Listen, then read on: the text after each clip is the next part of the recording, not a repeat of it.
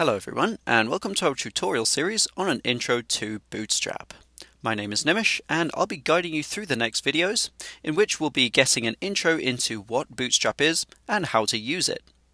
Once we are comfortable using Bootstrap, we can then move on to actually building a few projects, and I'll let Mario take over. So for starters, what is Bootstrap? Well, Bootstrap is simply an open source framework that's used to develop websites and web apps. Basically anything web related.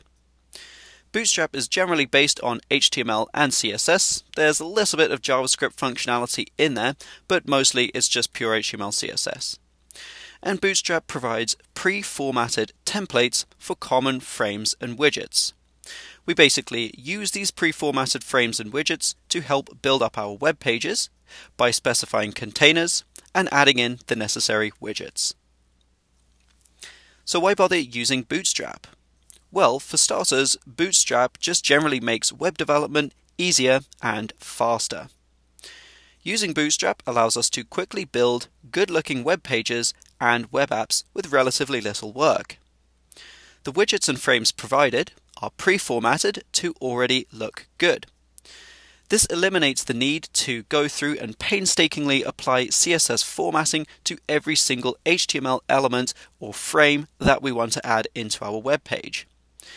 Basically, using Bootstrap, we can build up a web page that looks good very quickly, rather than having to build first the HTML frame and then go through each individual container and element and style it.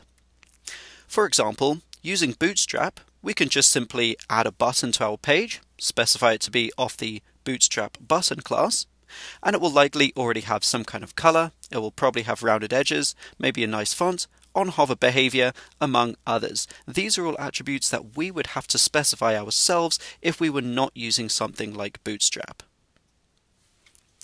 Now, we'll really quickly talk here about how to use Bootstrap, then we'll end this section and head on over to the actual web page itself where we'll get a better understanding. There are 4 basic steps to using Bootstrap. The first will be to add the necessary header files to your HTML file, or rather header tags. Once we have those header tags added, that gives us access to the entire Bootstrap framework.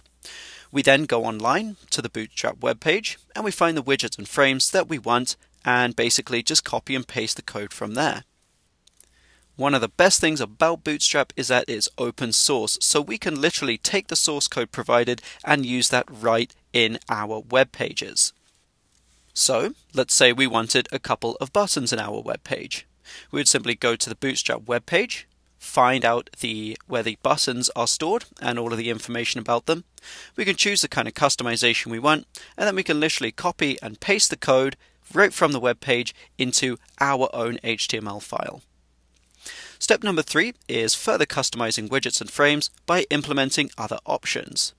Let's go back to that button example. There isn't just one type of button in Bootstrap, there are many other ways we can customize that button. For example, perhaps we'll want a large versus a small button. Perhaps we'll want a certain font, or a completely circular button versus a square button.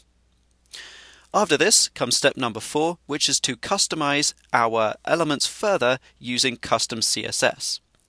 Of course, we don't just have to use everything that Bootstrap provides, we can customize things even further. Let's say I wanted a very specific width and height for my button. Well, if we were to just use a pure Bootstrap button, it comes with a set width and height that varies a little bit depending on the content and the style of button we use. But let's say I want my button to be exactly 150 pixels in width.